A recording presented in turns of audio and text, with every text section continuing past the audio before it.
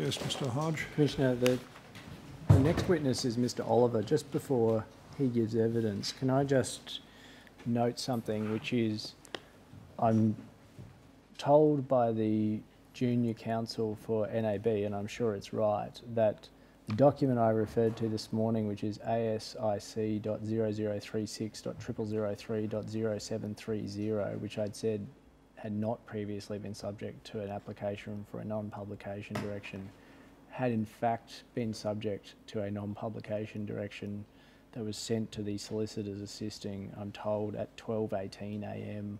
on Monday the 6th of August. So I correct that from this morning. Thank you, Mr. Hodge. The next witness is Mr. Oliver. Mr. Oliver, would you come into the witness box, Mr. Oliver? Would you prefer to make an oath or take an affirmation? The oath, please. Yes. We swear the witness, please. Please repeat after me. I swear by Almighty God I swear by Almighty God that the evidence I shall give that the evidence that I shall give will be the truth, will be the truth, the whole truth, the whole truth, and nothing but the truth. and nothing but the truth. Thank you. Mr. Oliver, do sit down, please. Yes, Mr. Peters. Well, thank you, Commissioner. Mr. Oliver, is your full name Mark Oliver? It is. And is your current business address Level 3, 30 Hickson's Road, Millers Point, New South Wales? 30 Hickson Road, yes. And are you the General Manager Distribution of IOOF Investment Management Limited? Correct. And you've held that position since 29 February 2016? Correct. All right. Now, do you appear today in answer to a summons dated 1 August 2018? I do. I tender that, Commissioner. Have we got the summons with you, We have the Mr. original Oliver? Exhibit 5.98, the summons to Mr. Oliver. Mr. Oliver, has a witness statement with exhibits been prepared for you? It has. And do you have the originals in the witness box with you? I do. And is the witness statement dated 26 July in respect of rubric 5.38? It is. And it's signed by you? It is. And is it true and correct? It is. I tender that, Commissioner. Exhibit 5.99, the witness statement of Mr. Oliver of 26 July, together with its annexures. Thank you, Mr. Oliver. Yes, Mr. Hodge. Thank you, Commissioner. Mr. Oliver, you, as I understand it, started work at IOOF at the end of February of last year? 2016. I'm sorry, your statement says the 29th of February. Was it the 26th of February? 29th of February 2016. Oh, I'm sorry, 29th of February 2016. That's correct. I'm sorry. And the role of General Manager Distribution, who does that mean you report to? I report to the Group General Manager of Wealth Management. And who is that? That's Mr. Renato Motta. And how does your role intersect with superannuation and in particular IML, the trustee? So my areas of responsibility include sales, which amongst other products and services include the products and services of IML as responsible entity. My product teams also constitute the products which IML is responsible entity, or for which IML is a responsible entity. So I just want to try to help the Commissioner to understand the particular structure that IOOF has. IOOF is the holding company for the group? IOOF Holdings Limited is The holding company for the group. It's a publicly listed company. It owns a company which is referred to as IML. Yes. And that's Yeah, I think an you'll need to help abbreviation. the transcriber, Mr. Hodge. We've got someone trying very hard to keep up with acronyms. Yes, She's had a IML long day. is IIML. Yes. And IML is an abbreviation for IOOF Investment Management Limited. Correct. And IML is the RSE licensee for a superannuation fund. That's correct. And IML is also the responsible entity for a number of managed investment schemes. That is also correct. And IML, as RSE licensee for the super fund, invests in the managed investment schemes that it operates as responsible entity. Among others, yes. It also invests in some other external Many managed other investment external schemes. investments, yes. The IML managed investment schemes are the largest investments by the IML superannuation fund? I don't believe that to be correct. Or you don't think that's right? You think I there's believe the largest single investment may be a third-party fund manager. I'm sorry, you're going to have to Need to keep your speak up. voice up, Mr. Oliver. I believe the largest single holding, I may be corrected, is a third-party. I see. And this structure of IML as both RSE licensee and RE for managed investment schemes, that's also a structure that was used for another entity that was owned by IOOF called Questor. It was before my time, so I can't confirm or deny that to be the case. Questor had been effectively both the managed investment schemes that Questor was operating and the superannuation fund that Questor was operating were no longer being operated by Questor by the time you joined IOOF. I believe the successor fund transfer happened close after I joined. But, Okay. yeah. Again, I think you probably just need to, Move the it's a bit microphone. unusual, a lot of witnesses find it challenging, but you just need to speak a bit more loudly. Thank you. Now, you've responded to a number of questions that the Commission has asked about the operation of the superannuation business. Yes. And to go back to your role in the superannuation business, you have a sales team, is that right? I have sales teams who No, go on. And what do the sales teams do? broadly, they represent the products and services across the group. Those products and services include the services of IML as a superannuation entity, but also the products and services of third-party providers. We also provide trustee services under the brand of Australian Executive Trustees. And my sales teams and relationship teams represent that broad set of capabilities. And one of the things then that you would do is to sell the superannuation fund to somebody? We promote the superannuation fund along with others.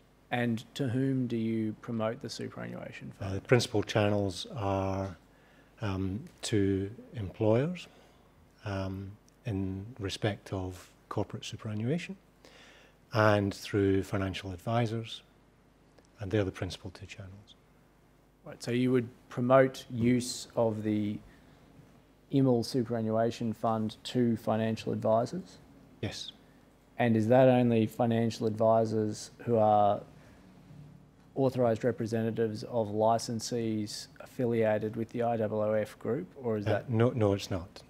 So the cohort of advisors who are not AFSLs of the group, we would refer to as open market or independent financial advisors. Okay. Now, when you were describing the role you have, I thought in addition to sales, you said you had another responsibility. Could you Also responsible for the product team. And is the product team the team that designs the product that are the products that are issued by IML? They design and maintain the products provided by IML and also maintain relationships with third-party providers. If I could just elaborate, we're somewhat unique as a diversified financials organisation in that we offer the products and services of other platform providers and superannuation providers to financial advisors. You offer the products of other platform providers, did Yes. you say? To authorised representatives? AFSLs, Right. To the licensees, whether they're affiliated with the group or otherwise. Yes. And how does that work? You ask an AFSL licensee to use a platform that isn't the platform operated by IOOF? We offer choice. So it may be the case that in not all circumstances the proprietary product that we offer is a viable solution for a financial advisor to offer to their customers. So the ability to offer choice across a range of solutions, we think is attractive for financial advisors. Can we bring up page 15 of your statement, which is the page ending, it's IFL.9.0003.0062.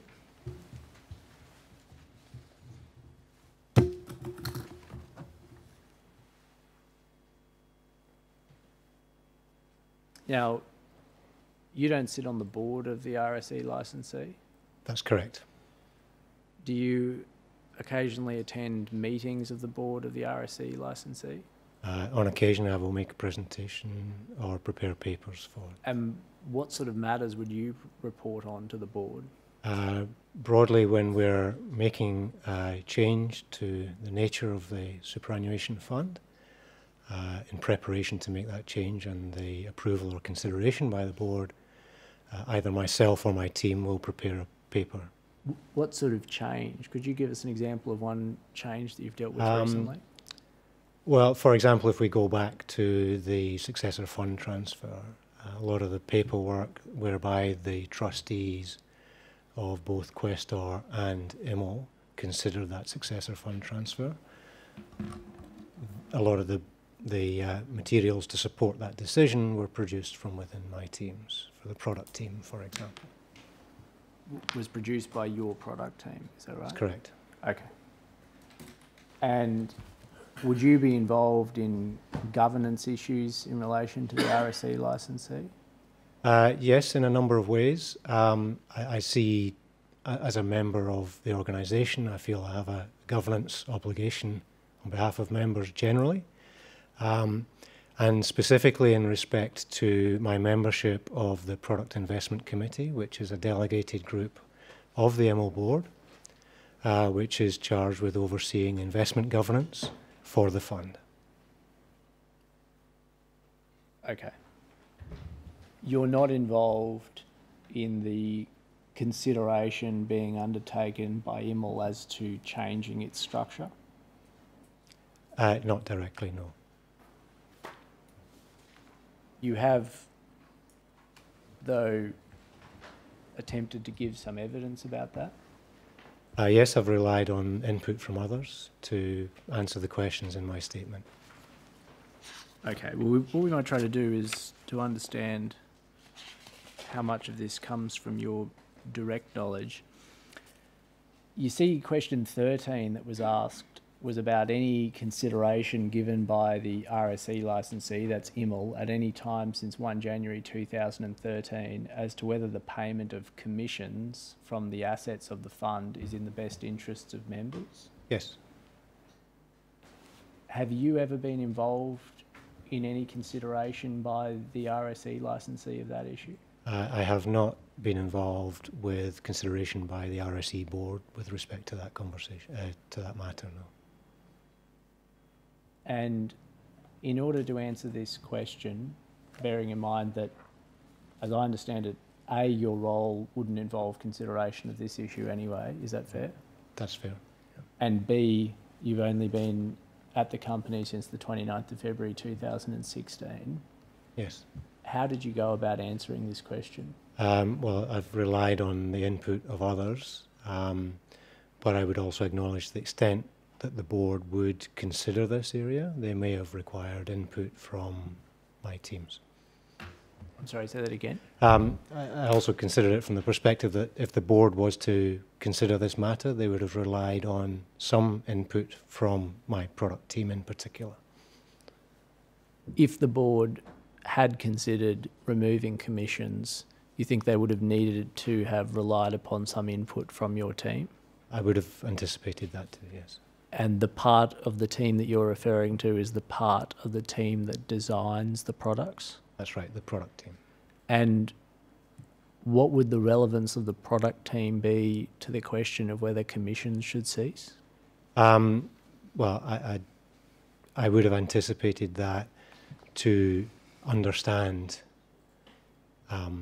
the extent to which commissions existed within the product, they would be the natural place to go to establish that information. Okay. Commissions do exist within IMIL's super fund? Yes.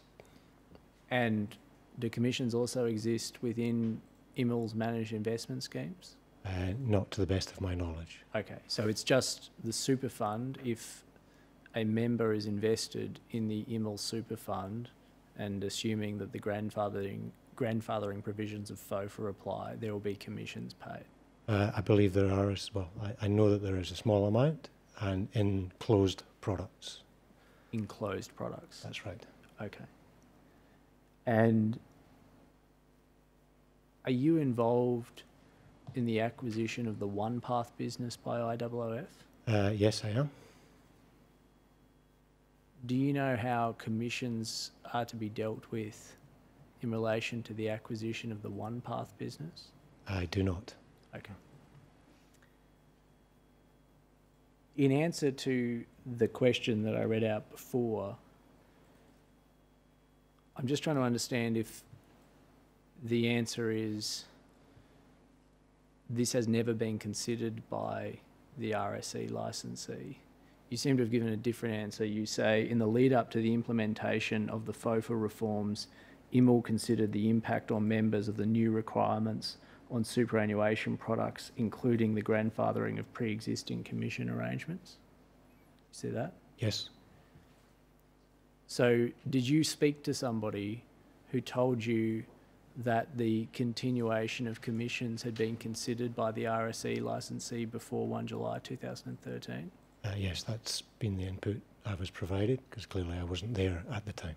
And who did you speak to? That was our legal counsel, internal legal counsel. And he told you it had been considered? Yeah, to the extent it had been considered, it was described as that. Sorry, I'm not sure I understand.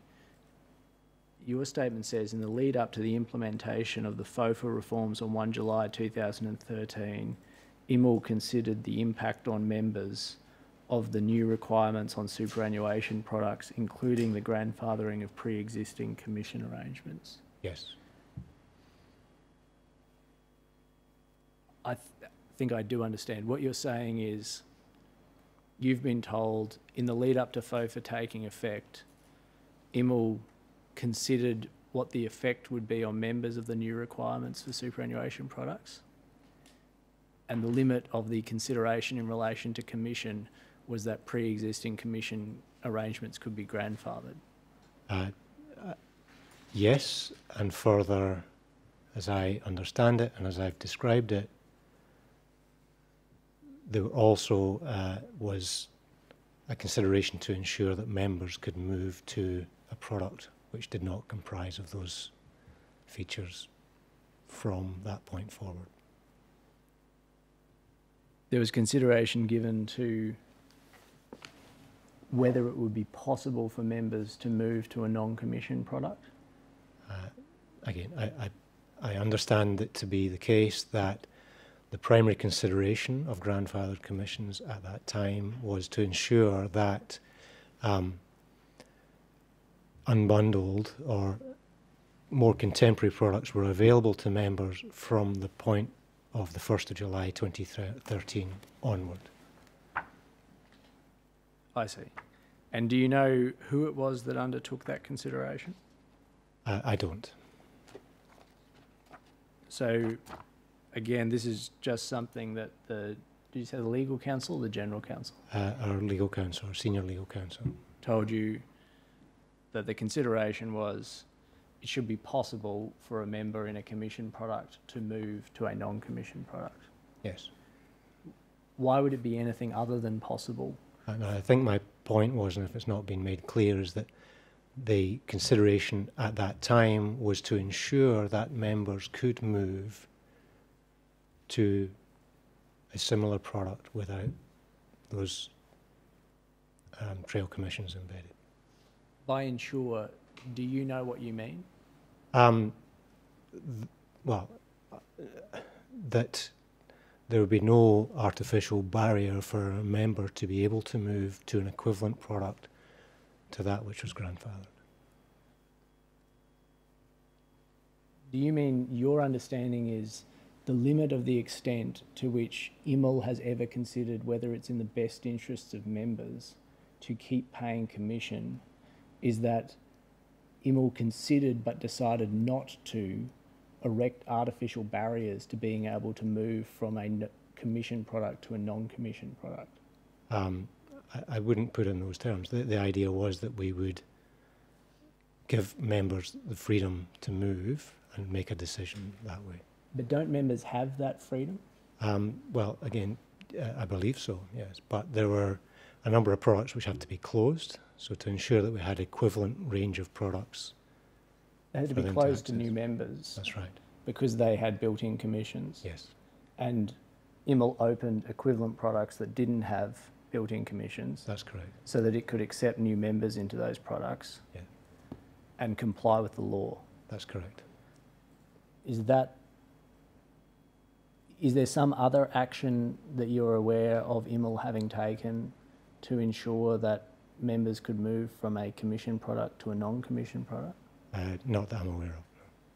And in answer to the question that was posed by the Commission, has IML considered whether it's in the best interests of members for the payment of commissions, or I'm sorry, whether the payment of commissions from the assets of funds is in the best interests of members? Is the answer to that question no? I believe that that is correct.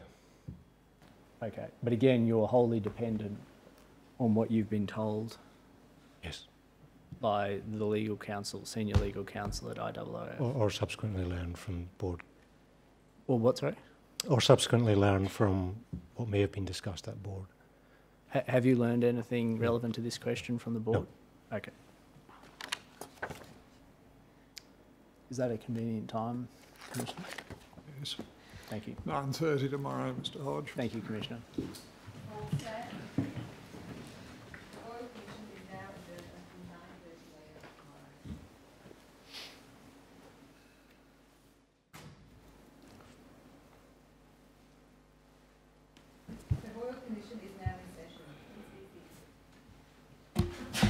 Yes, Mr. Hodge. Commissioner, we're continuing with Mr. Oliver.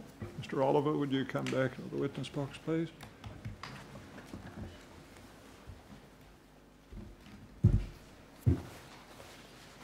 Yes. Thank you. Can we bring up IFL.999.0003.0064? This is page 17 of Mr. Oliver's witness statement. Yes.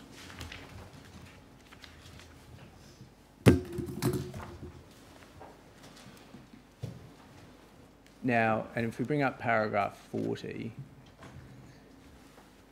Mr. Oliver, you were asked some questions by the Commission about the position of IML, which is the trustee, as to whether it should receive the benefit of payments made by responsible entities of managed investment schemes that were paid to the group where the payments were in respect of investments of the superannuation funds. You're aware of that? Yes. And just if we make sure the structure of this is clear, you talked already yesterday about how IML, as the trustee of the superannuation fund, will invest some of its money in managed investment schemes that are operated by IML again, but this time as responsible entity. That's correct. And then IML, as the responsible entity of those managed investment schemes, will in turn invest that money with external managed investment schemes. Yes. And there are agreements, many agreements, that the IOOF group has in place with external managed investment schemes by which they agree to make payments back to the IOOF group for investments made by IML as responsible entity of the managed investment schemes. If I could perhaps clarify there. Yes. So IML as a responsible entity operates managed investment schemes, which in the majority then invest with other fund managers on a wholesale basis. This particular question I interpret to relate to the broad investment menu that the platform operator offers members of the fund access to a range of direct other managers' managed investment schemes. Yes. So there are two different ways of accessing, if you like, third-party fund managers. One indirectly through a managed investment scheme operated by IML, Yes. known as the multi-mix funds, or more directly on a platform menu operated by the RE, by the RSE, into those fund manager options. And that's what those relationships relate to, the latter. Sorry, when you're saying those relationships and you're pointing at the paper, you mean the question? That In relation to managed investment schemes whereby IFL receives a payment. Yes. And when you're saying IFL, you're referring to the head group, is that The right? holding company, yes. And perhaps to, maybe if we can try to orient this, can we bring up one of these agreements? Can we bring up IFL.0009.001.007?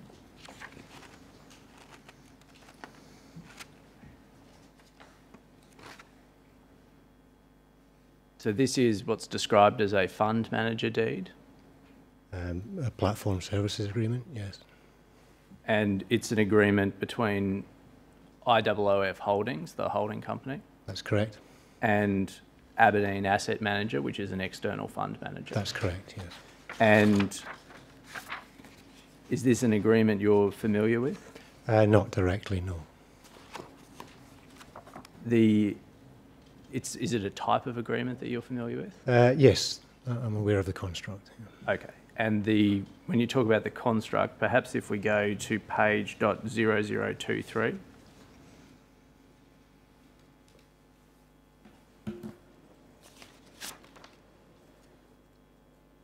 So this sets out certain IOOF related entities. Yes, And we see one of them is Australian Executor Trustees, or AET. that's correct. And another is IOOF Investment Management, which is IML. That's right. And a third is Questor Financial Services. Yes. And Questor is no longer in operation. That's correct.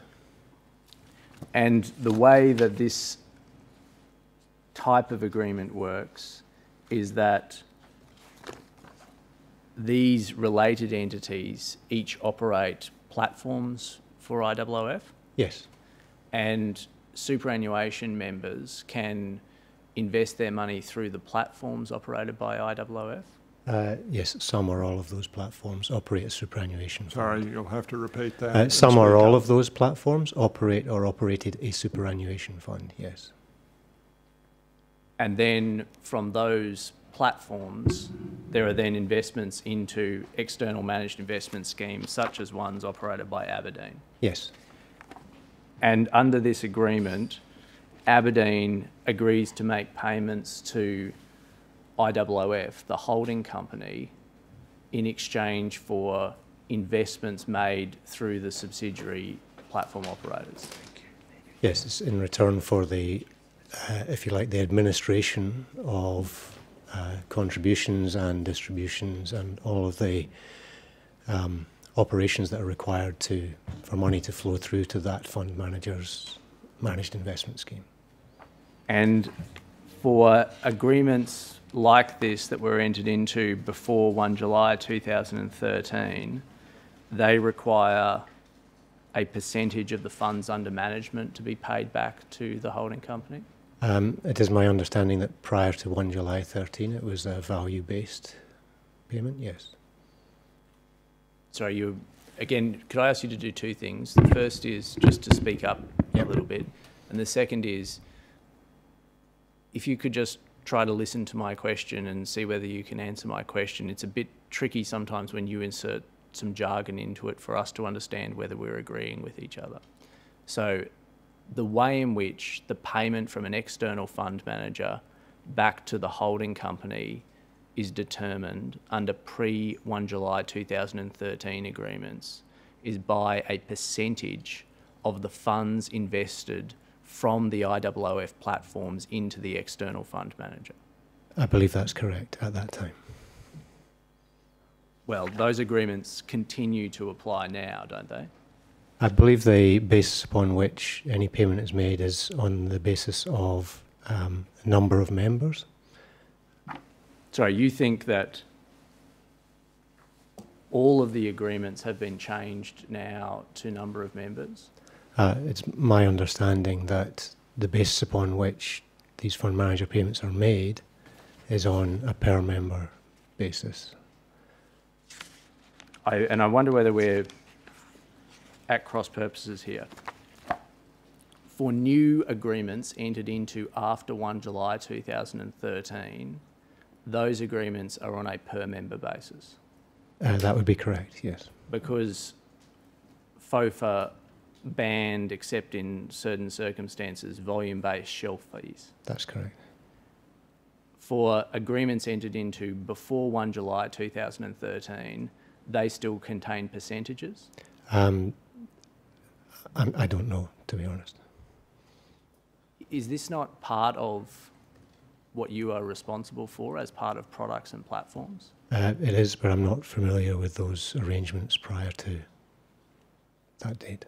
The arrangements, though, continue to operate, don't they, Mr. Oliver? I believe they do, yes.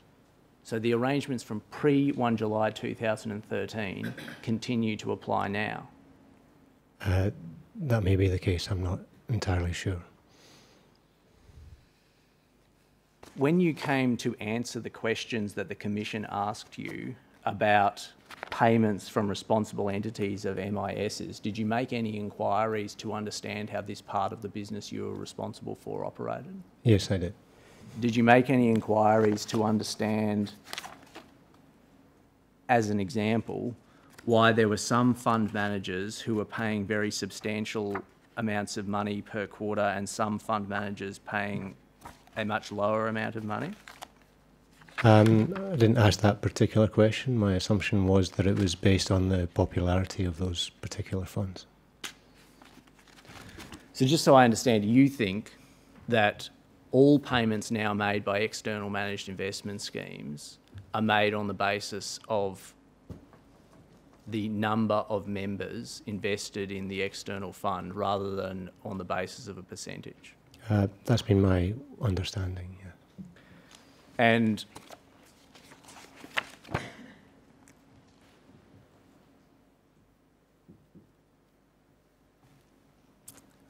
for agreements entered into after 1 July 2013, the amount paid per member is $10 per member? That's correct. How was that arrived at? I don't recall. Well, I wasn't around at the time that amount was set. I understand. Well, again, this forms part of the section that you're responsible for. Yeah. Is that right? That's correct, yeah. And you know that new fund managers who sign up to have a product listed on an IOOF platform have to pay $10 per member? Yes. Do you know how that $10 was arrived at? I don't know the basis upon which that number was arrived at, but I know what it covers, and it sounds a reasonable level based on the operations that are required to facilitate an investor into those funds. I'm sorry, could you say that again? I don't know the precise basis upon which that number was arrived at, but I understand the processes that have to be undertaken, and my understanding is a recovery of that process cost. And who is it that incurs that process cost? It would be the Service Co in this particular instance, so IOOF Services, which is the majority employer of staff that operate the administration of these flows. And is it your evidence that the payments are made to the holding company but then paid back to Service Co? It's paid back to the platform operator.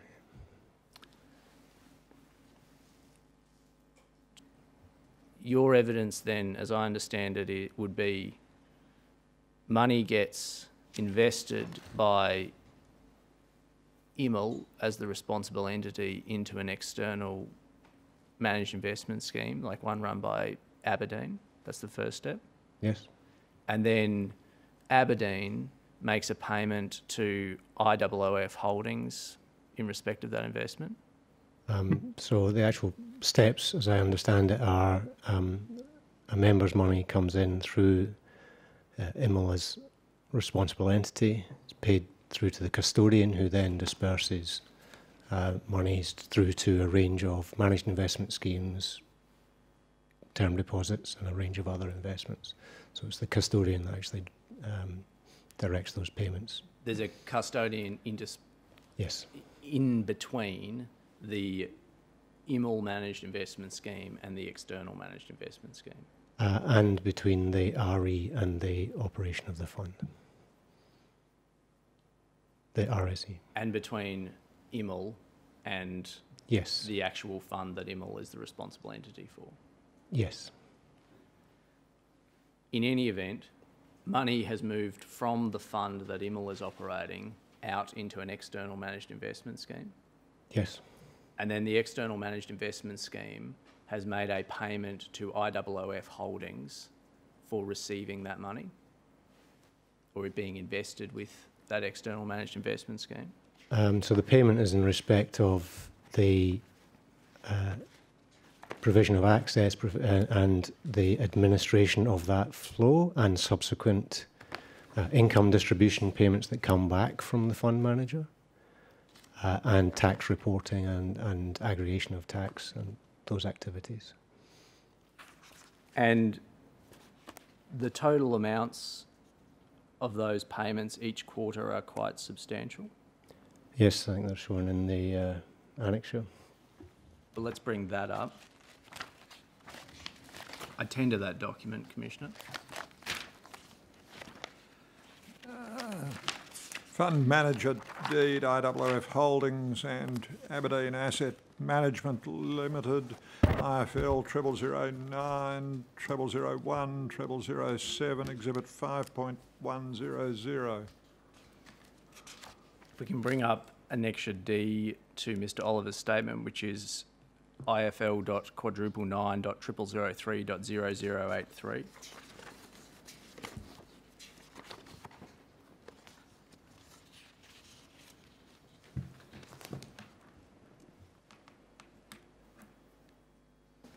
So this is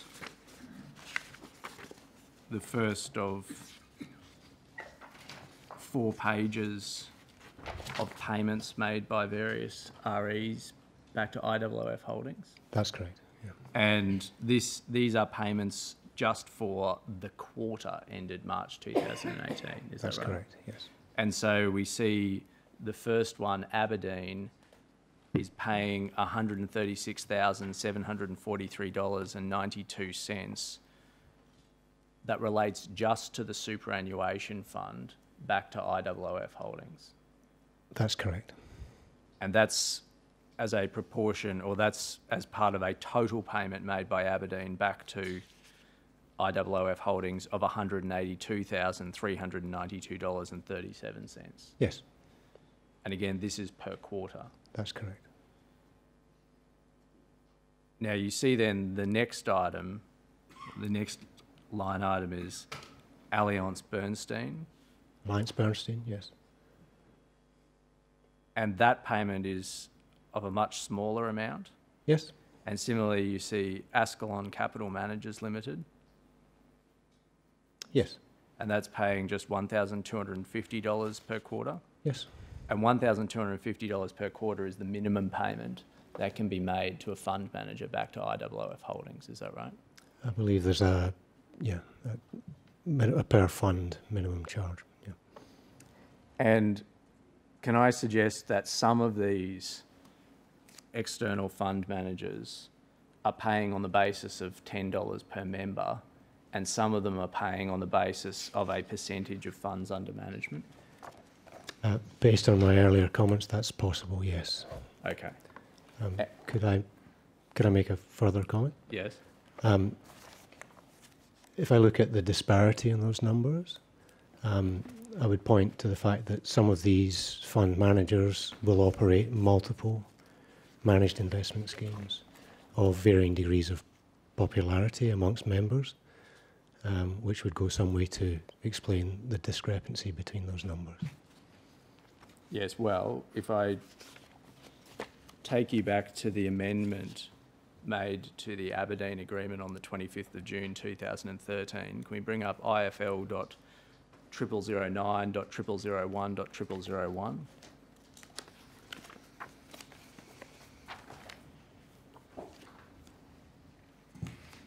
So this is an amendment made to the Aberdeen Agreement. You can see it's dated the 25th of June 2013. Yes. And if we go over the page to .0002, you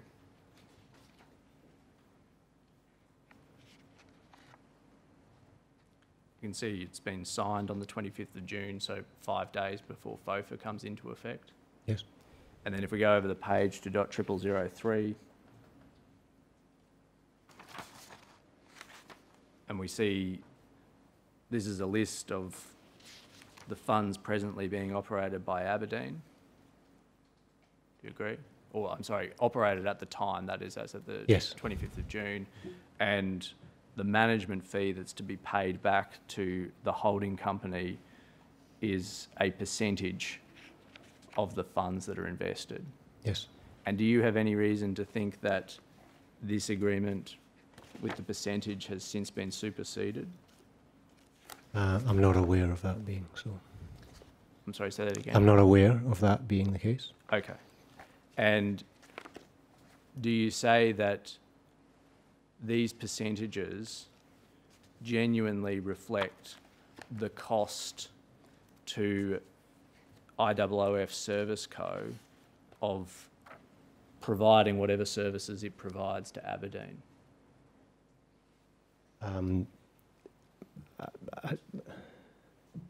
They're a level which was agreed at the time. I can't comment further than that. Well, what happened was this, wasn't it? From 1 July 2013, it was prohibited to make volume-based shelf space payments back to a fund manager or a platform operator like IOOF, except insofar as it reflected the actual cost of or efficiencies. Is that your understanding? Yeah, that sounds right. And these are what would be referred to as grandfathered payments. That sounds right. Yeah. Do you know whether that's the case, Mr. Oliver? Not definitively, no. It's a level of detail that predated my joining the firm and familiarity with those arrangements. What I'm trying to understand is, if we go back to your statement, when you gave evidence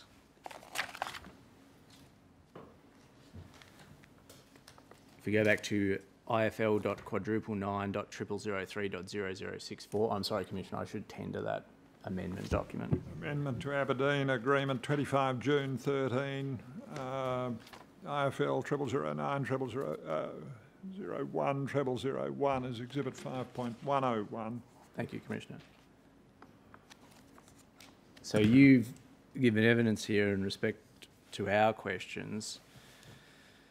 In paragraph 40, that IML's position is it should only receive the payments if it provides services to the responsible entities? Yes. Now, when you've said that's IML's position, how did you determine that that was IML's position? Well, IML as the superannuation entity doesn't deliver those services. The services are delivered through the platform operators, which have a service agreement with IML. When you said that that was IML's position, how did you determine what IML's position was?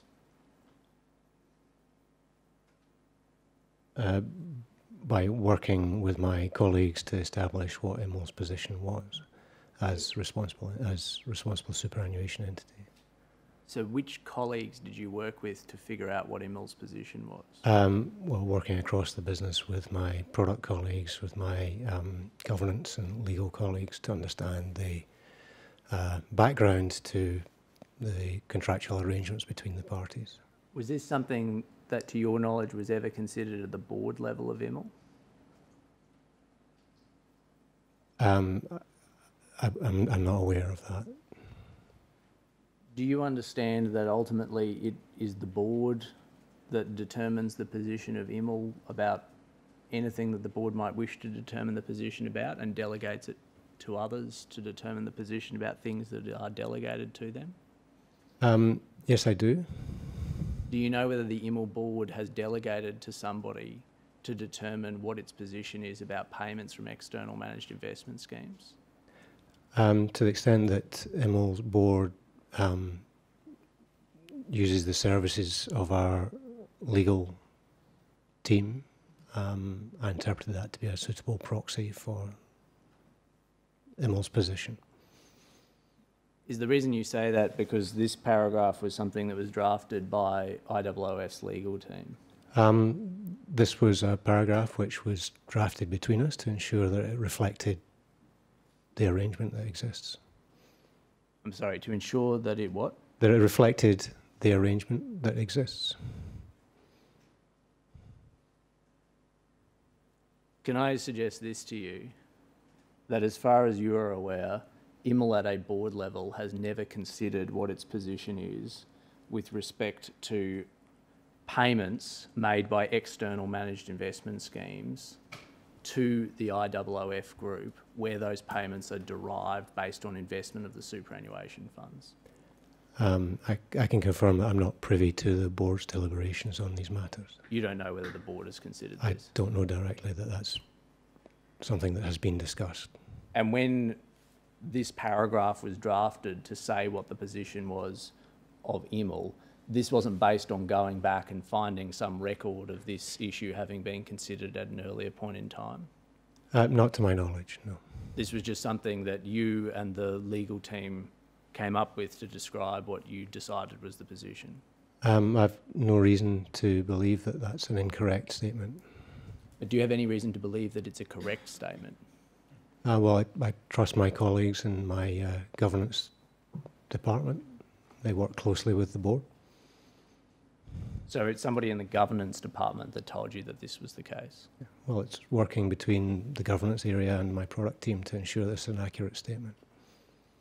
Who told you that this was the position of IML? This was working with my legal counsel and other colleagues to ensure that it was a true statement. Did somebody say this is the position of IML? Well, ultimately, yes. Who was that? That would be from our legal counsel. And who is the legal counsel? So Mr. Mark Mittleman, working with our company secretary. And then you see in paragraph 44, it said, IFL passes on the payment from each of the responsible entities of the MISs to the platform operator? Yes. Now, the platform operator is IML. In some instances, that's IML as responsible entity, yes. Are there other platform operators within the group? Yes, as listed in the prior item, Australian Executive Trustees and previously Questor. Questor doesn't exist anymore. That's correct, yeah. So it's only Australian Executive Trustees and IML. That's correct. And is it your understanding that IFL pays money or passes on to IML as the platform operator the monies that it receives from external managed investment schemes? I believe so, yes. And what is the basis for your belief? Well, that's what I've been given to believe. I have no reason to disbelieve that. Yes. Perhaps I should put it a different way. Who told you that this was the case? To be honest, I don't recall specifically as we were bringing my responses together for this statement. Sorry, you don't recall? I don't recall. Who specifically told you this? No. Have you reviewed the financial statements for example, IML or IOOF? No, I have not. Can I bring those up? This is for the financial year ending 30 June 2017, which is IFL.0006.0003.3737.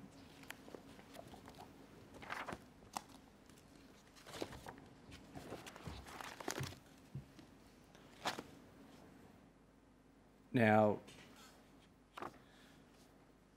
if we go to page .3765,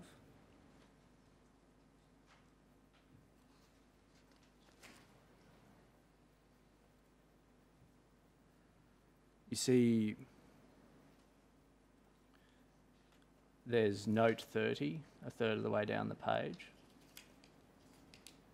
related party transactions. Yes. And you see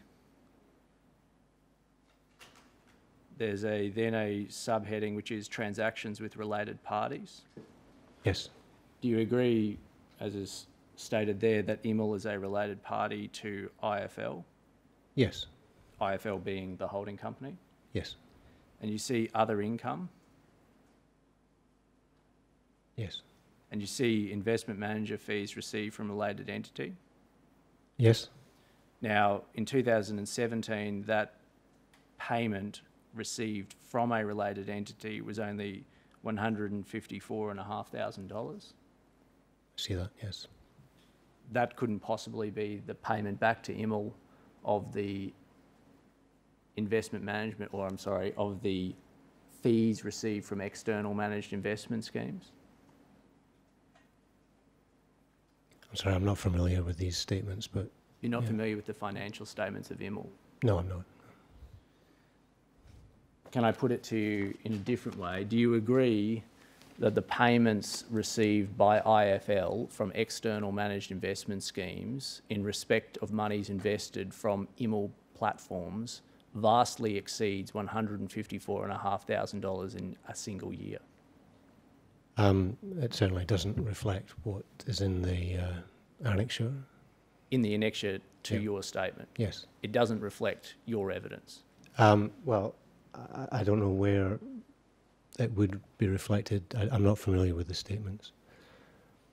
And you see then other transactions? Yes. And those are all payments to related entities rather than payments from related entities? I can't tell that from what I can see, but... You can't tell that. It says service and marketing fees paid to related entities. Yes. Investment manager fees paid to related entities. Retail management fees paid to related entities. Services fees paid to related entity. Yes. So do we agree those are payments made to related entities? Yes. I tender that document, Commissioner. IML Financial Report 30 June 17 IFL 0006 0003 3737 Exhibit 5.102. So if we come back to paragraph 44 of your statement, which is IFL.quadruple9.0003.0064,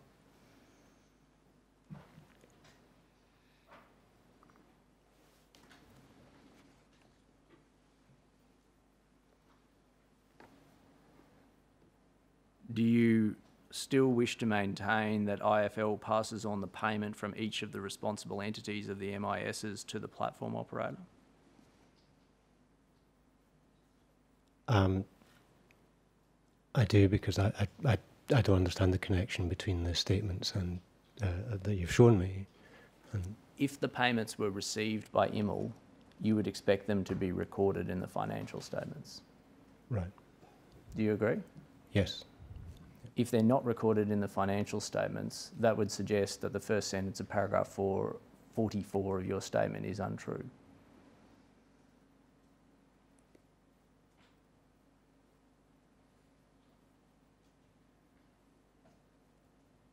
But were the financial statements not of IMO rather than IFL that you showed me?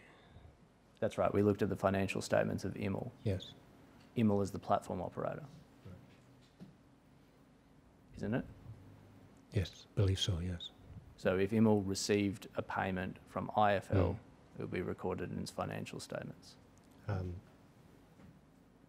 Yeah, I would expect so. This paragraph, again, is just based on something that somebody told you. Yeah, and I believe to be the case. And who told you? As I've explained with my governance services colleagues. And do you believe it to be the case for any reason other than somebody told you? No. I'm sorry? No. All right.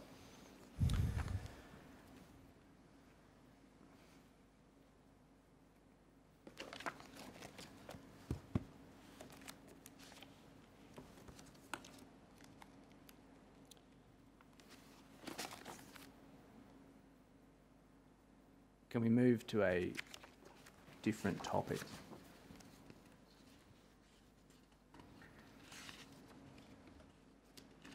Sorry, I should actually, in fairness, ask you this, Mr. Oliver, seeing as you purported to give evidence about it. One of the things that we are trying to understand is how trustees go about dealing with these types of grandfathered volume-based shelf space fees, where a percentage of the investments that are being made of the trust's money are being paid to other parts of a particular retail group. You understand the issue? Yes. If I ask you questions about that, is that going to be of any assistance to the Commissioner? I'm not sure I understand the question, sorry. You've purported to give evidence about this issue.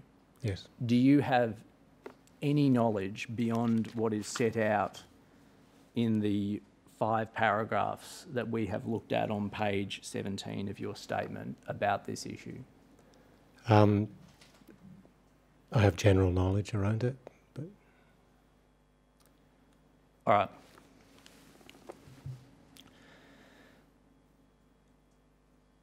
Can you see an issue from the perspective of the trustee, which is that another part of the retail group is receiving a percentage of the funds of the trust invested with an external managed investment scheme? I can see that, yes. And can you see that for a trustee acting in the best interests of members one would expect, say that money should not go to some other part of the group except insofar as it reflects a payment for services, it should be returned to the members? I agree that with your statement that it should go to the service provider of the service.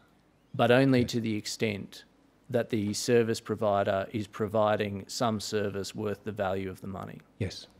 And so if the payment that is being made is a percentage of the funds invested, unlinked from the value of the services provided, then it is entirely possible that the payment made by the external managed investment scheme will vastly exceed the value of any services provided.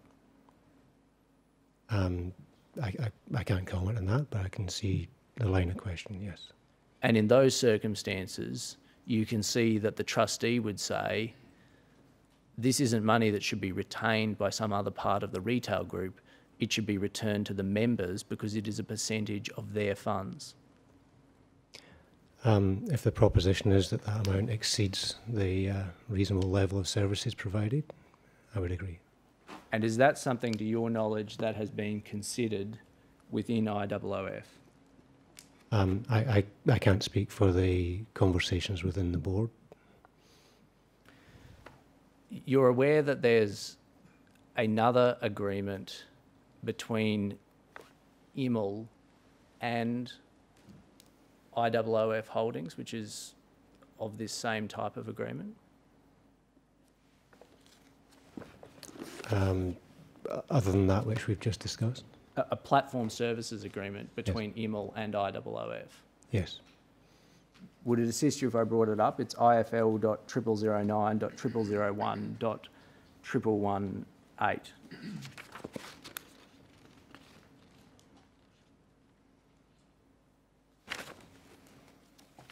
So this is a platform services agreement between Holdings and IML. You see that? Yes, Are you familiar with this agreement? I'm aware of it. Are you aware of why it was entered into? Well, because the because of the services delivered to the organisation.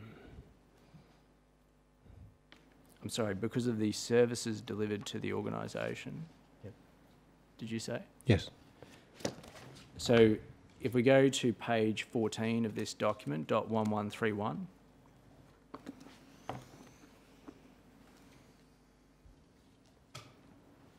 so the related entities here are Australian Executor Trustees and IML. Yes. And the services that are provided, if we go to page 21, which is .1138,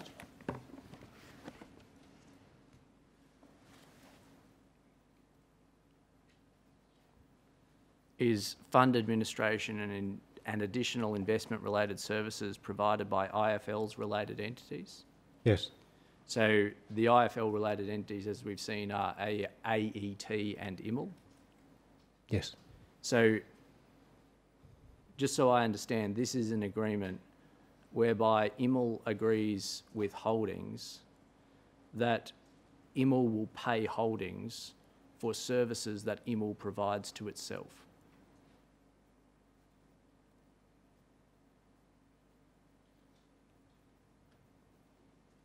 Yes, that appears to be the case.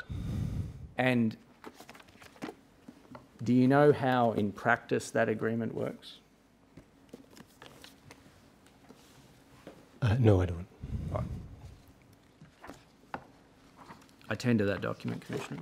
Platform Services Agreement, IOOF Holdings and IML, IFL 0009 0001 118, Exhibit 5.103. Mr. Hodge, have we got a date for that agreement? Yes, Commissioner. From memory, it's the 28th of March 2018.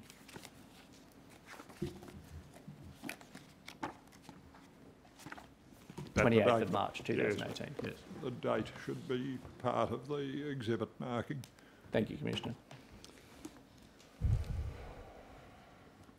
Then can we bring back up Mr. Oliver's statement and go to IFL.9.0003.0071?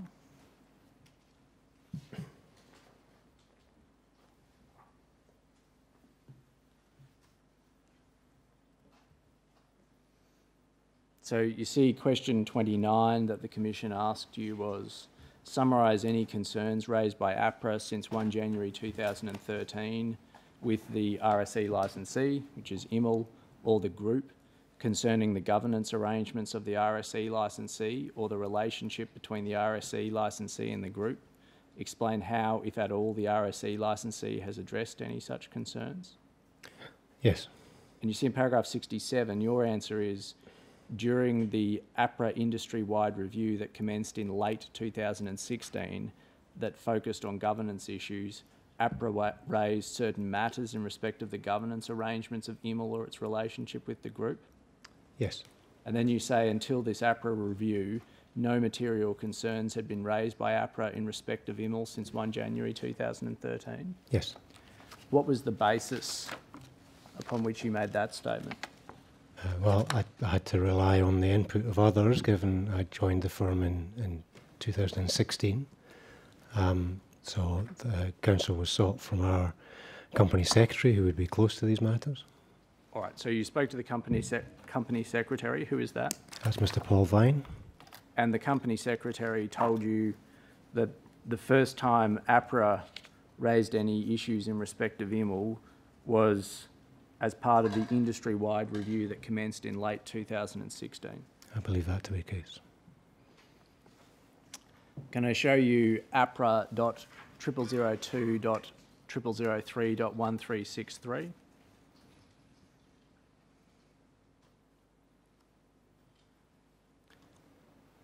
Can I ask you, before I ask you some questions about the detail of this document, are you familiar with how APRA supervises the operation of the IOOF group or IML? Broadly, in terms of regular interactions, quarterly meetings, but beyond that, I'm not privy to the specifics of how that monitoring takes place. Okay.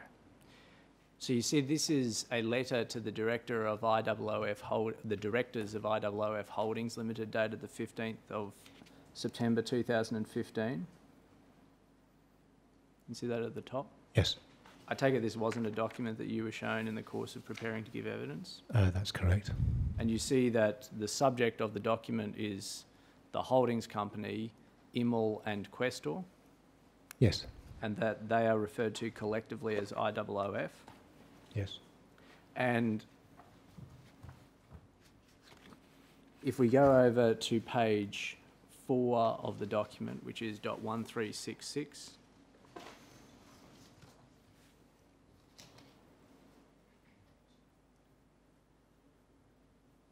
if we look under the heading of changes to APRA's supervision program, you see the second paragraph there. APRA noted that it had been interacting with IOOF on a wide range of prudential matters, many of which had been discussed during the meeting. In particular, of concern to APRA had been the difficulty in obtaining accurate and current information in relation to the ILs. That's the holding company, IOOF Limited, rather than IFL. IL's chief risk officer role, portability relief, the ORFR, culture, identification of responsible persons, the information flow and relationship between the board and management, and the Fairfax media matter. Yes.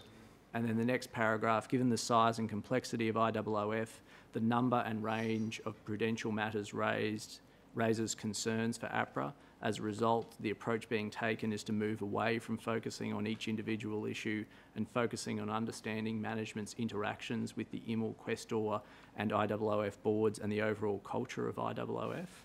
Yes. Now, I've obviously only shown you a few parts of a letter that nobody in the group had made you aware of before now.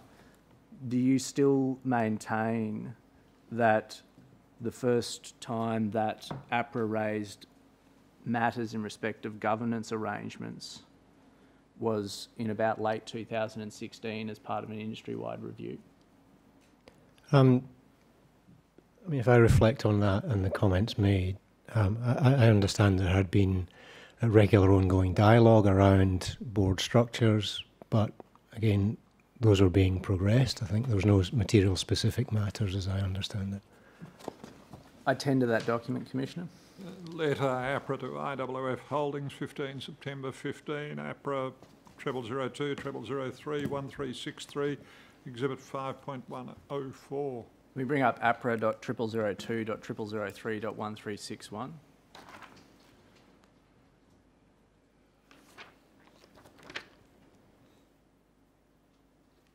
So this is a letter from APRA to IOOF dated the 20th of October 2015. You see that? Yes. Again, this isn't a document that you were shown in the course of preparing to give evidence. That's correct. And then if we go to page 2 of that document,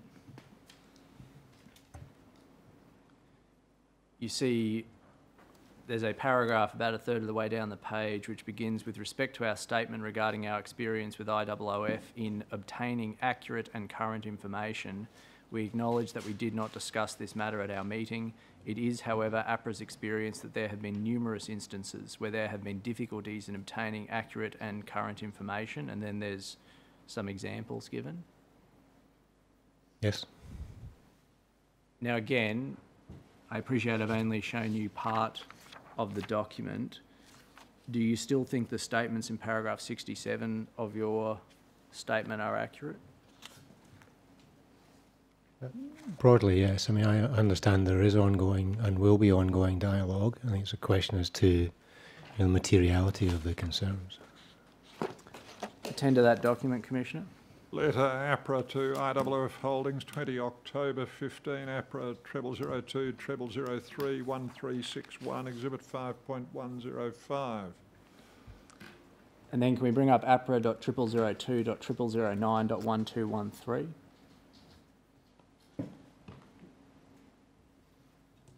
So you'll see this is a letter dated the 21st of December 2015 to the directors of IOOF Holdings. Yes. I take it again, this isn't a letter that you were shown during the course of preparing to give evidence? That's correct. And you'll recall, if we can put that document on one side of the page, one side of the screen, and bring up on the other side of the screen the relevant part of your statement, which is at IFL.999.0003.0071.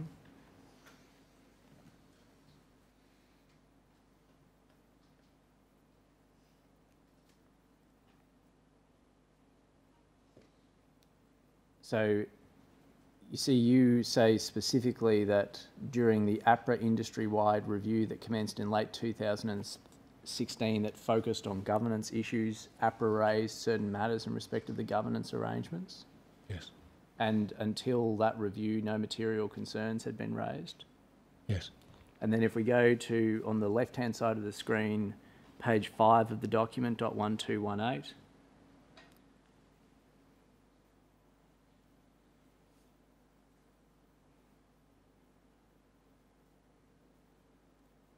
see the heading governance? Yes. And then you see the second paragraph, APRA is concerned that the current governance structure has resulted in a lack of demonstrable focus by boards on individual APRA-regulated entities, as some decisions appear to have favoured the interests of shareholders over the beneficiaries of superannuation funds under trusteeship. Yes. Now again, I appreciate I've only shown you part of a document, but do you still maintain that paragraph 67 of your statement is true? In light of that information, clearly there were concerns that were, different to that expressed. I tender that document, Commissioner. Letter APRA to IOOF Holdings, 21 December 15, APRA 0002 0009 1213, Exhibit 5.106. Why were you put up as the witness to deal with these questions, Mr. Oliver? Well, in the main, most of the questions relate to the day-to-day areas of my responsibility. I see. Now, you know the Commission, after it received your statement, suggested that you were not the appropriate witness to address these questions? I understand that was the case. And suggested that Mr. Kelleher, the Managing Director, would be the appropriate person to address these questions? I also understand that. And nevertheless, IOOF insisted that you were the best person to answer these questions? Yes. Now, do you know why you were told with respect to paragraph 67 that concerns hadn't been raised by APRA until part of an industry-wide review in late 2016? I can see no other reason than a degree of materiality. So the comment says no material concerns. I think that's really the question. I can see no reason why I wouldn't have been told something that was believed to be material. One of the things that has happened is that APRA has been insisting upon IML splitting its dual regulated RE-RSE model. I understand that, and I understand it's subsequently been considered. Yes, you say, if we bring up page 25 of your statement at .0072,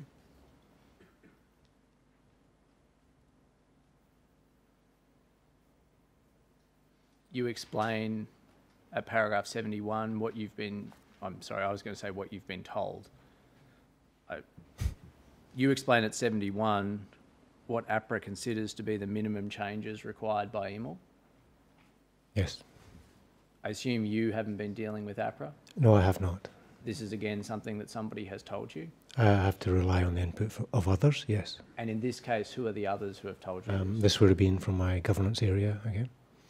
And sorry, the governance area is the It area of, comprises, company secretariat, legal, compliance and risk. and you say in 72 these APRA proposals will be considered by the IFL board at its meeting on the 1st of August 2018? Yes. And the board met on the 1st of August 2018? And do you know what resolution was reached? I'm not privy to the board All right. output that day. Now, I want to ask you about one last topic, which is some changes that were made earlier in this year to pricing. Yes. And that squarely is within the ambit of what you know about, Yes. because it was your team that was responsible for pricing changes. Yeah, for proposing the pricing changes, yes. Okay. And can we bring up IFL.0006.0001.426, I'm sorry, .4196?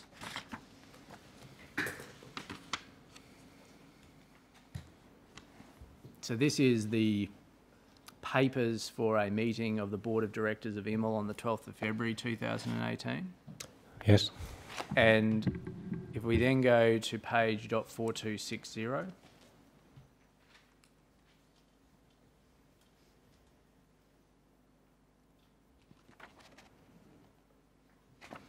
this is a paper that was sent to the board dealing with some changes to pricing.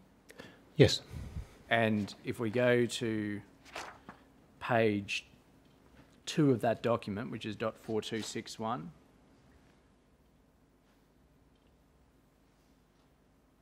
we can see at the bottom it's a paper endorsed by you and approved by Mr. Kelleher. Yes.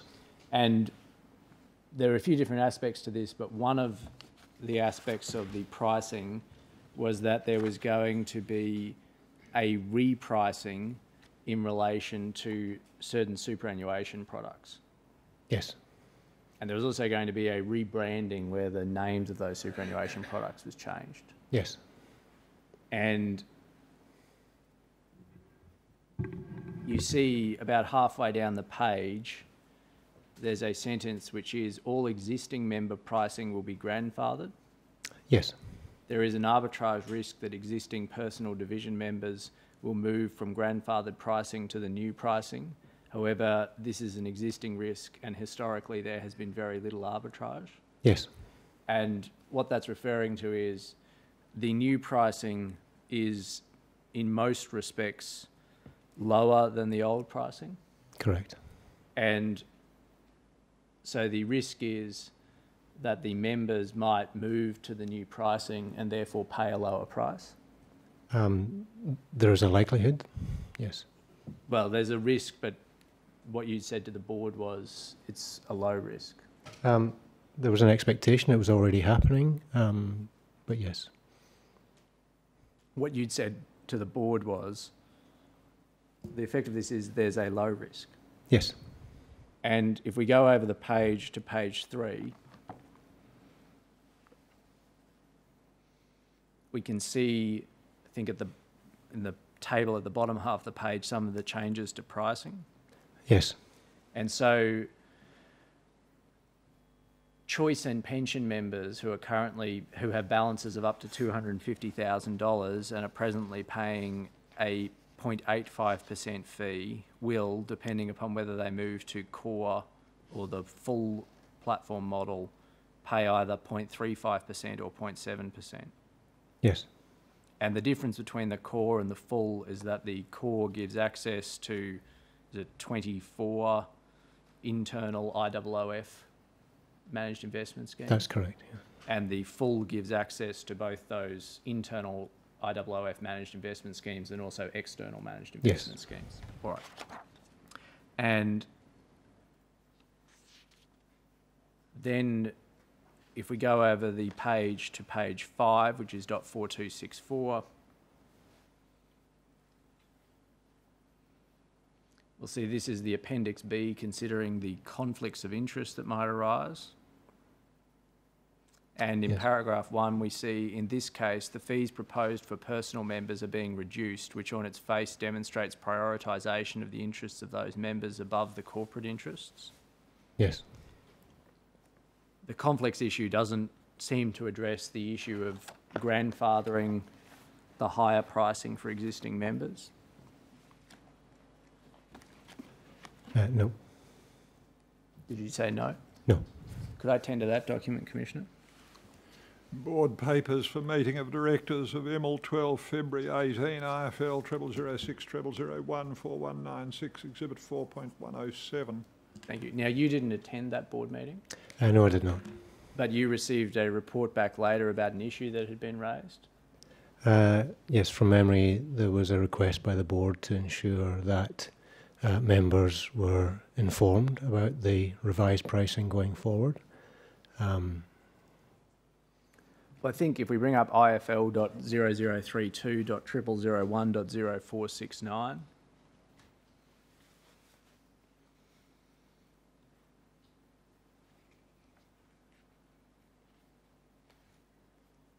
so this is an email sent by Renato Mota to you and to Mark Mittleman. Yes. And this is the day after the board meeting. Yes.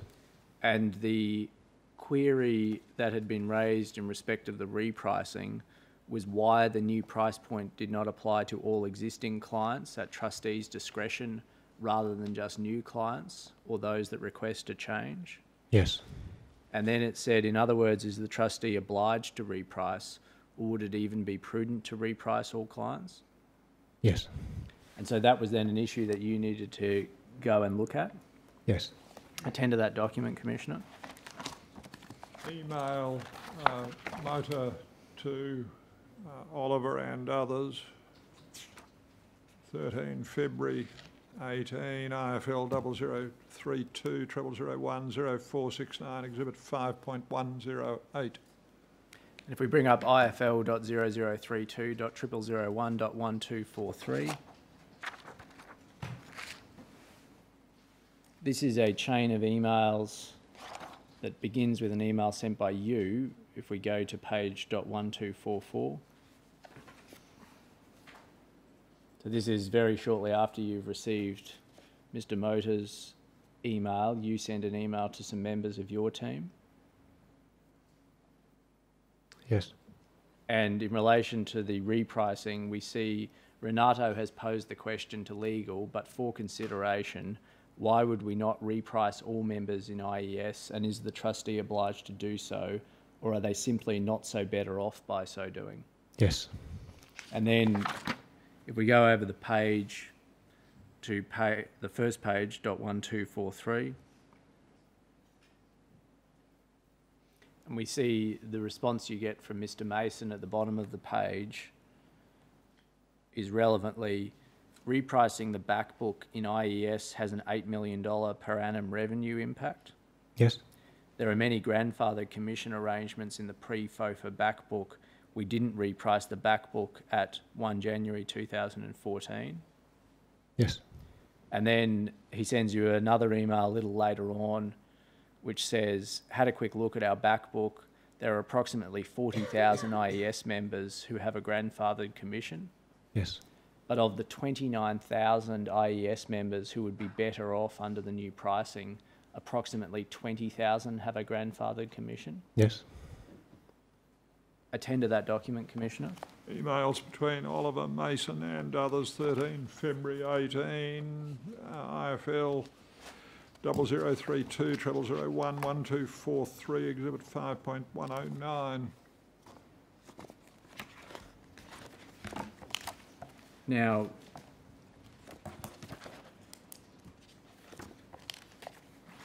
I don't know whether you'll have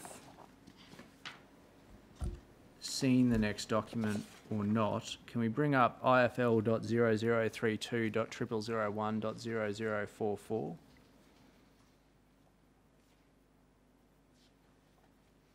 So this is an internal email from Mr. Mota to Ms. Broom and copied to Mr. Mittleman. Yes. And it sent a little over a month later on the 22nd of March. Yes. And you'll see in the second line it says, see attached comments from director on repurpose and reprice papers. They are challenging on grounds of community expectations. Yes. Is this an email you've seen before? No, it's not. Are you aware that there were some challenges raised by a director in respect of the March IML papers? Yes. And what were the challenges? In essence, it centred around the back book and repricing of the back book. I'll show you the attachment and you tell me if you've seen the attachment. It's IFL.0032.0001.0042.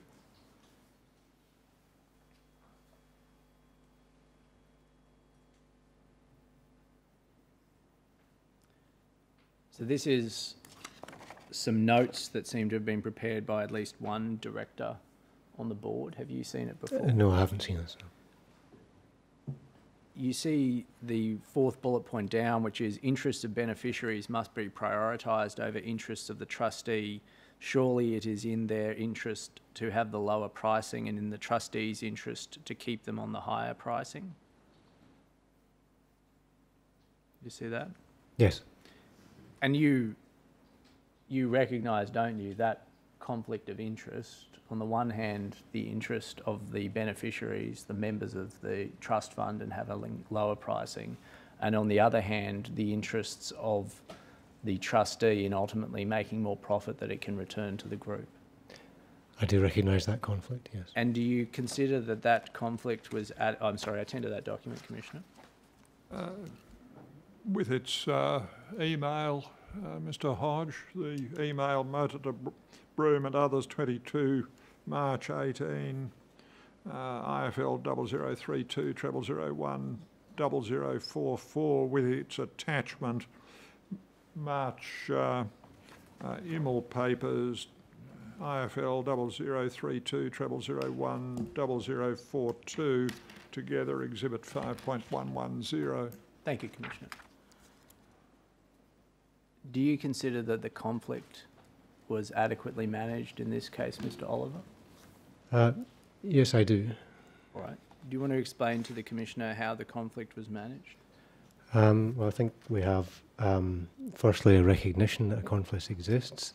There was a subsequent set of requirements given by the board to follow up those members who may be better off in the new pricing structure, and that's a process which we continue to go through today. I'm sorry, could I ask you just to take that or explain that to us again? So the conflict was recognised? Yes. And then how was the conflict managed? So the conflict's managed insofar as reassessing the fee, being comfortable with it, and then ensuring that those members who may benefit from moving to the new pricing are made aware of that. I see. So ultimately the change to the pricing was approved by the board? Yes. And you were saying, but the board also approved notifying members who might benefit, who, well, in fact, would benefit from the new pricing about the new pricing. That's correct. I mean, all members were informed, but there was a follow-up programme to ensure that those members who would most likely benefit from further awareness of the impact of those changes would be followed up. Well, I'll show you the paper, which is, if we go to IFL.0006.0001.4636.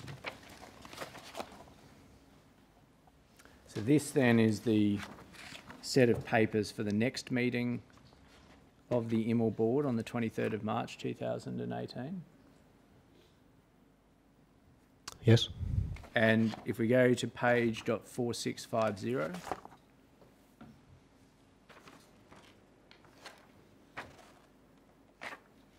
this is a follow-up paper on the pricing strategy. Yes. And if we go to the second page,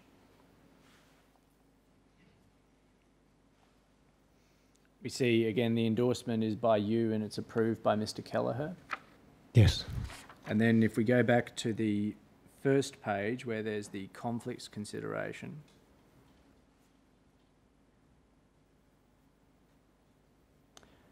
we see it says a thorough analysis was undertaken prior to the preparation of the February board paper to compare the current pricing available to all 58,562 existing choice members. Yes. Overall, 29,000 existing members currently have a higher fee structure and may potentially benefit under the new pricing, representing approximately 50% of existing choice members. Yes. And then it said 22,000 of these choice members are currently advised. Yes. And that, I think, means 22,000 of the 29,000. That sounds right. Or you're not sure? I'm not sure, to be honest, but given they're in choice, one would expect that they would be more likely to be advised. Well, this paragraph is only concerned with choice members. Yes. So it's either all of the choice members, Right, yeah. or the subset that are have a higher fee structure. You're not sure which one it is. To be honest, it's not clear to me which way. And then if we go over the page, it said in the second paragraph, in this case, although the fees proposed for new choice members are being reduced, 50% of the existing choice members will have a higher fee structure than the proposed fee structure and will not be automatically moved across to the new pricing. It is common across the industry for platforms to have clients at different price points. Yes. And then it says to manage this conflict, all choice members will be notified of the new product offering as outlined below. Yes. Now, this paper doesn't seem to explain how many of those members with a linked advisor are paying grandfathered commissions.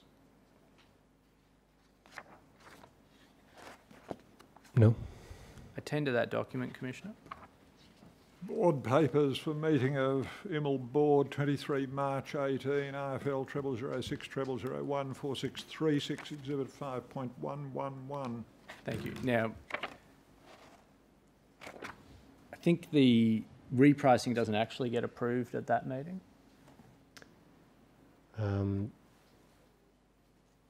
This was March. Yes. Yeah. I can't recall the precise timing. Sorry. There's a. Oh, I'm sorry. I think I've misled you. I think it is approved at that meeting. But then it's reported as part of the May meeting. So can we bring up the May meeting, which is IFL.0006.0001.5149?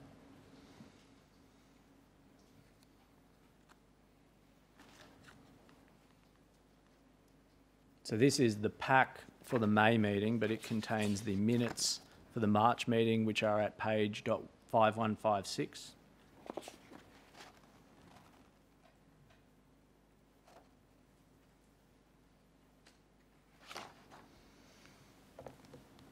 And if we go to page .5157,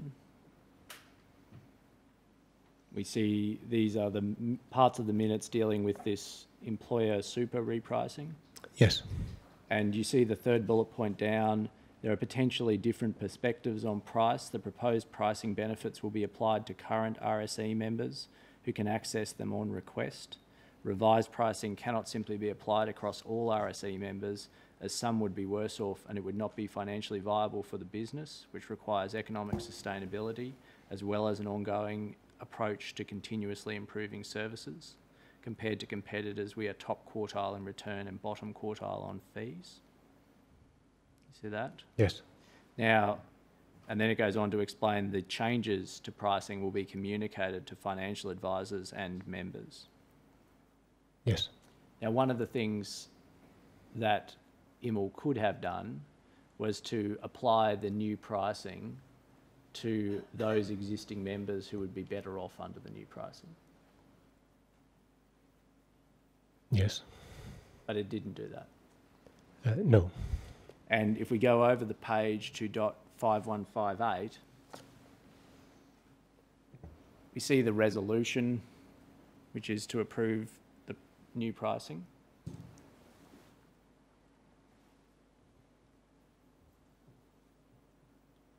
IML Resolution 18-3-3.1. Yes. You didn't attend this board meeting, No, I did not. but we see what happens is that the rest of the board, which is the chairman, Mr. Venandos, the managing director, Mr. Kelleher, Ms. Flynn and Mr. Selak, don't vote on this item because they're conflicted. I see. And the only two directors who vote on the item are the two independent directors who have been appointed, Ms. Oldham and Mr. Walsh. Yes. And they end up voting, or they vote in favour of the repricing. Yes. Ultimately, there's reconsideration of some of these issues, although not the repricing, after complaints are made by Bridges financial planners. That was in respect of a different product, not the employer super product. Yes, there's a different issue not related to this Yes. repricing of the employer product. That was that related to the Pursuit That's correct, product? yes. Now, one of the things that your team had considered in preparing this repricing was the likelihood that existing members would move over to the new pricing. Yes. And what was the conclusion that your team came to as to the likelihood that existing members would move over to the new pricing? Sorry, we're talking about the employer super reprice. Yes. Well, I mean, we have to, if we look at the overall economics of the product, we need to make certain modelling assumptions to be able to have confidence to set a price point. So there was an expectation that, you know, certain member cohorts may not move, and we factored that into how we would arrive at the price. Attend to that document, Commissioner. Board papers, meeting of IML Board 30 May 18, IFL 0006 0001 5149, Exhibit 5.112. Thank you, Commissioner. Now, I want to give you another opportunity to directly answer the question that I've asked. There was an assessment made of the likelihood that certain types of members would move over from the old pricing to the new pricing. Yes. And could you explain to the Commissioner what that assessment was? There were certain probabilities of movement to price points. That helps inform the economic impact of changing price downward. And based on those judgments, that's what we set the price at. Can we bring up IFL.0010.0001.0160?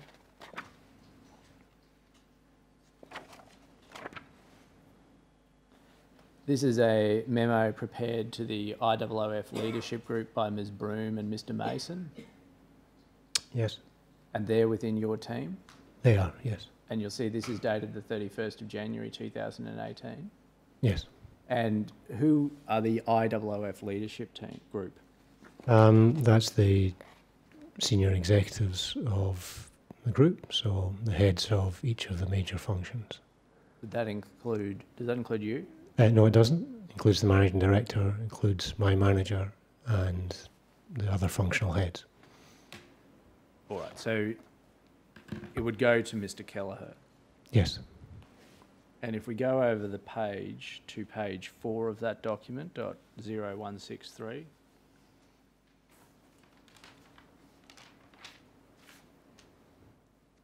actually we'd just go to .0164. So we see 3.5 risks. Yes.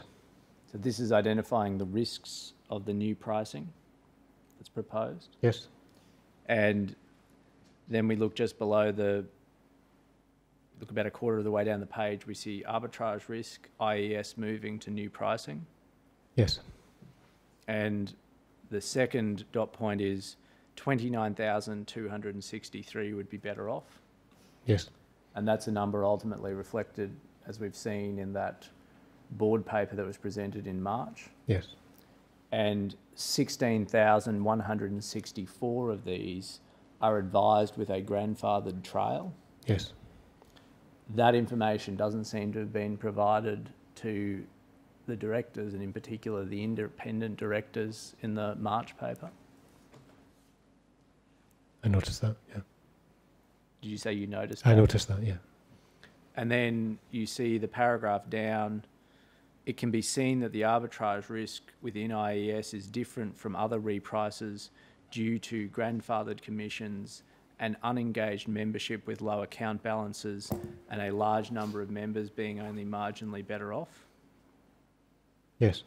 And then in the next paragraph, in reviewing arbitrage risk, we considered the unlikely movement of direct, unadvised members and advised members with grandfathered trail. Yes. And the preparation of this paper, were you part of it? I don't recall, but I would expect to have seen it, yes. And the first proposition seems to be that for members who are unadvised and therefore unengaged, they're unlikely to move to the new pricing. Yes. And that was the assessment that was made by IOOF. Yes. And for members who are advised, if their advisor is receiving a grandfathered trail, they're also unlikely to move to the new pricing.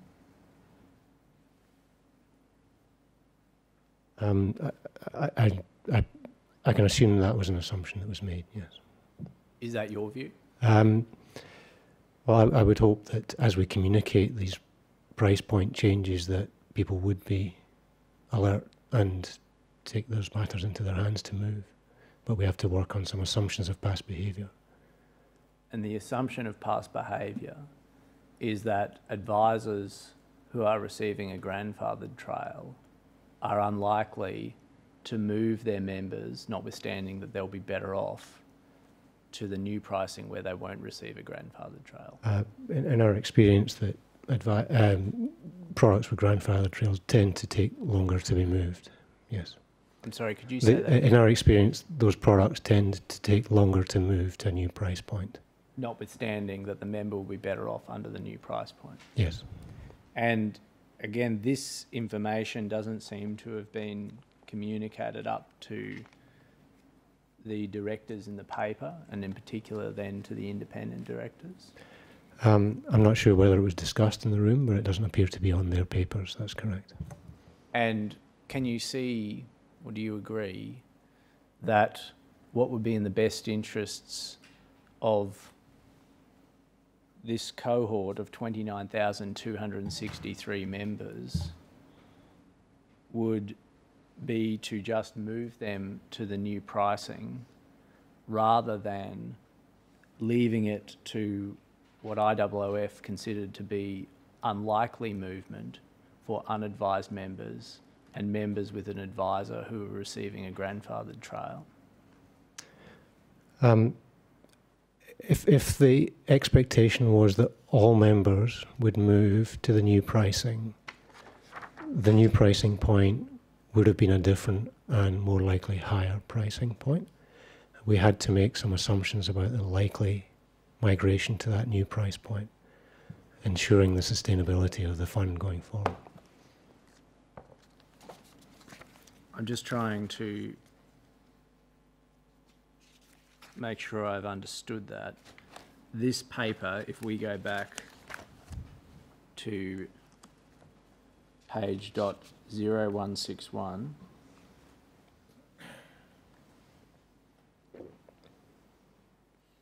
this is an analysis in relation to the pricing. This is as at January of 2018. Yes. And then on page 2, this is setting out the proposed pricing that's already been designed. Yes. And then on page 3, there's some general discussion about platform price positioning and the impacts on IES. Yes.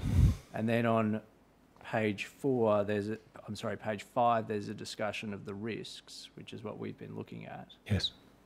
And so that I understand, you're saying if the risk of members moving to the new pricing was thought to be higher than assessed in this paper, then IML wouldn't have offered the new pricing? If everybody moved to the new pricing, it would be reasonable to expect that the new pricing wasn't sustainable. So the difficulty then was this, was it? You couldn't say to the directors of IML, and in particular the independent directors, it would be in the best interests of approximately 29,000 members to simply move them to the new pricing rather than risking the possibility that advisors wanting to maintain their trail commissions and unadvised members who are disinterested will not benefit from the new pricing. Because if you explain that to them, they might act in the best interests of the members, and that would reduce the profitability for IOOF, and then it would never have wanted to introduce the new pricing in the first place. I wouldn't expect to have had it put in those terms, but in aggregate, if the assumptions made about migration between price points were that everybody moved, then the price changes would simply not be sustainable and therefore not in the interest of all members. Attend to that document, Commissioner.